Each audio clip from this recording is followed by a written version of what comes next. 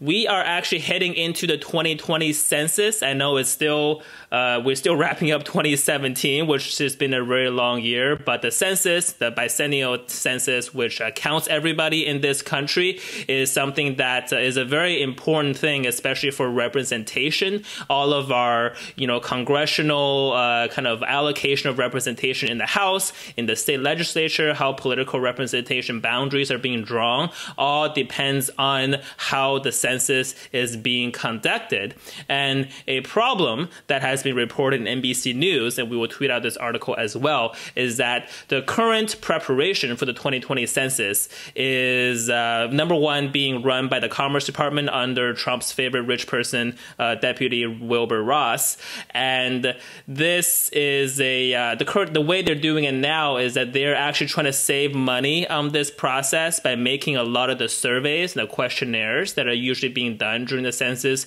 to happen online. Now, this thing in and of itself may not sound like a big deal. I mean, we do mostly all of our lives online these days, but